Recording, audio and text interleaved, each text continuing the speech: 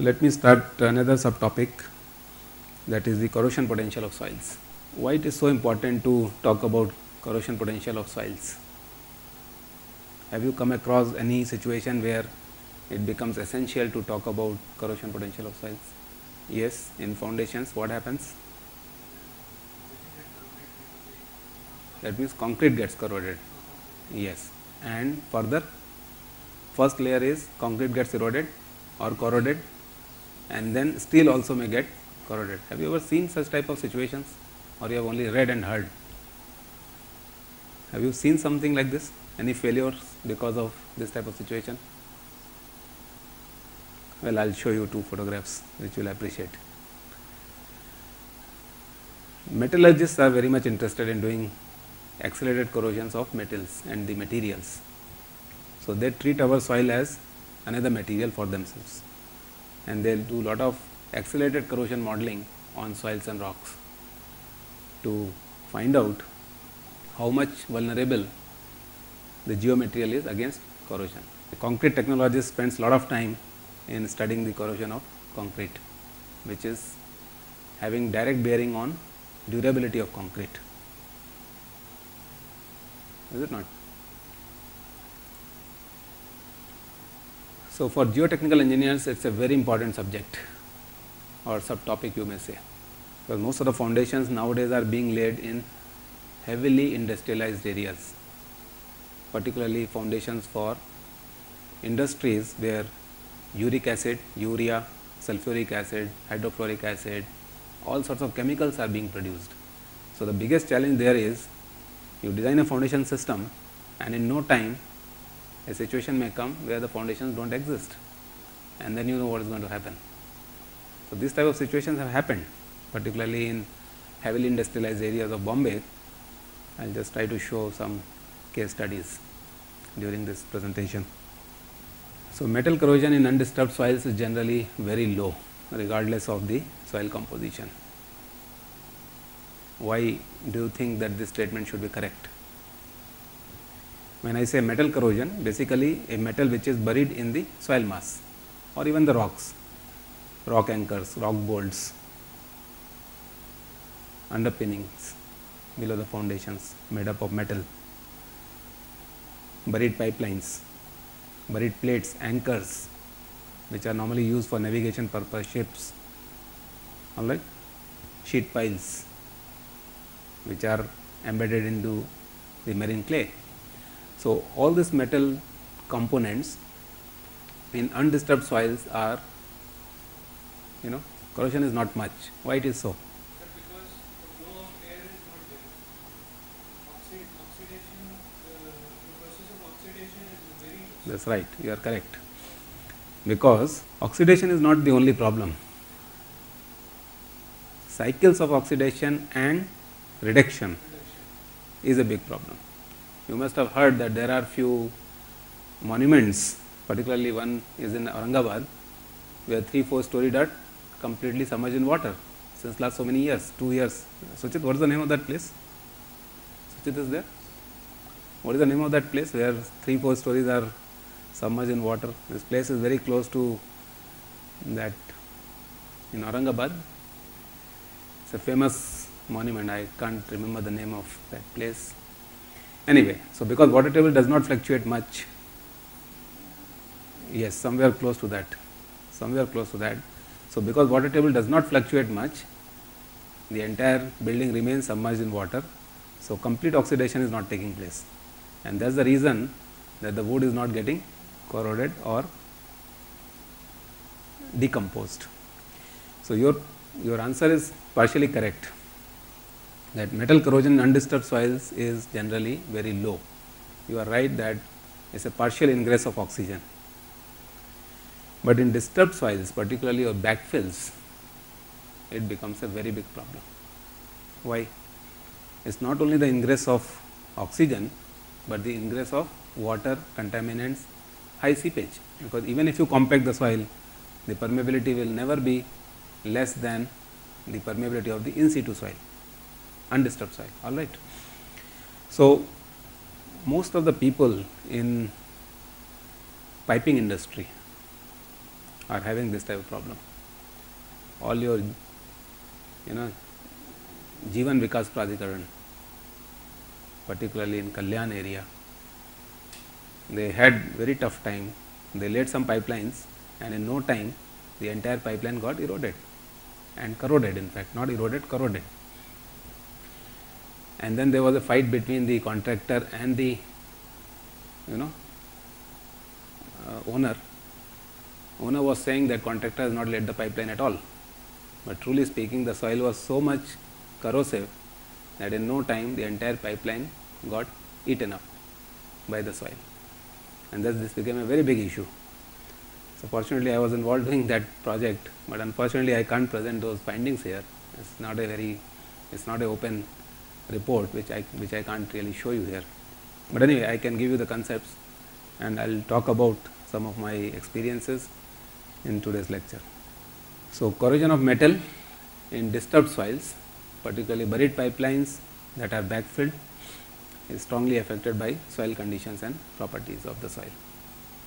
Soil conditions are becoming very important parameters. All right, we will talk about what are the conditions under which the soil corrosion becomes aggressive or aggravated. Now, soil changes its chemical and physical nature continuously over time and seasonally. If you remember in my first or second or third lecture, I had talked about soil is a living entity. Clear? So it keeps on changing like our minds.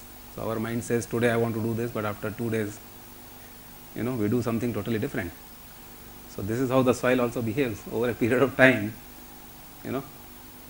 Its behavior becomes unpredictable.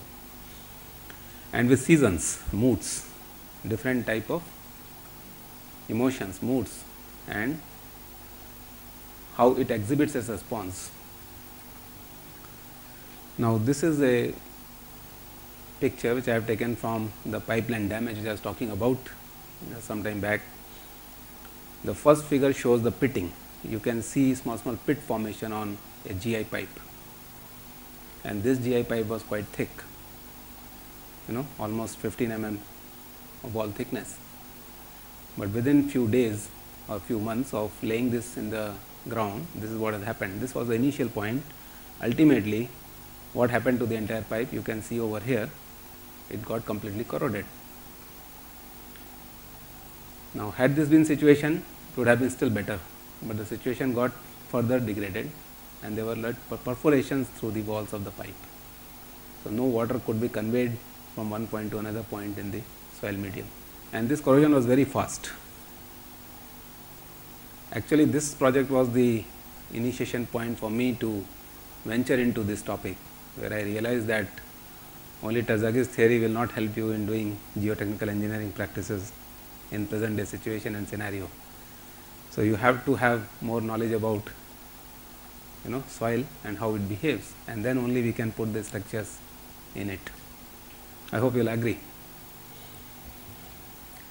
So comes the issue of soil characteristics and environmental variables. The first one, the biggest culprit, is chloride content. Even your superstructures get corroded because of too much of chlorides present in the atmosphere here in the marine climate. It's supposed to be very aggressive climate. In concrete technology, we call this as chloride penetration, which is a strong function of durability of the concrete. Moisture content. The more moisture content you have, the susceptibility of the material to corrode the objects which are buried in it becomes more. Any reason why?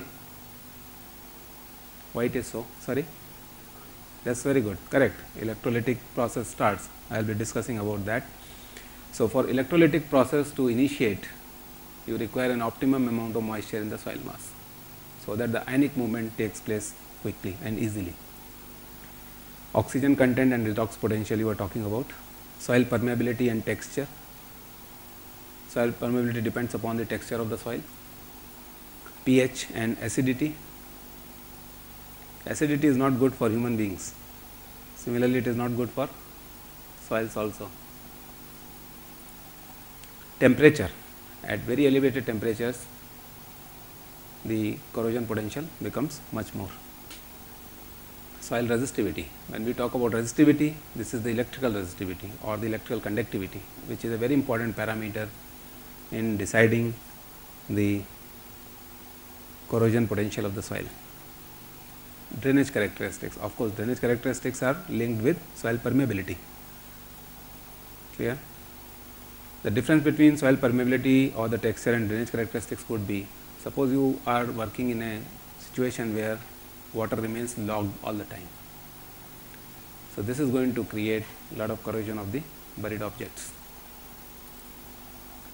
Sulfate or sulfite contents in the soil mass. So, microbiological activity or microbial activity is also very important in corrosion of the soil, corrosion potential of the soil, sorry.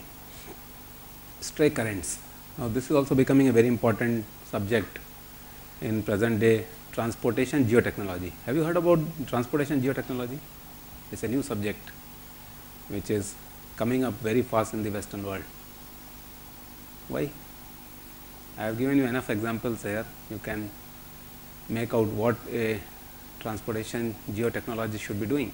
Anything which transportation engineers are doing, and we work there as a support, providing support as a support system. We work foundations for tracks, railway tracks, airstrips, design of airports, seaports, even canal.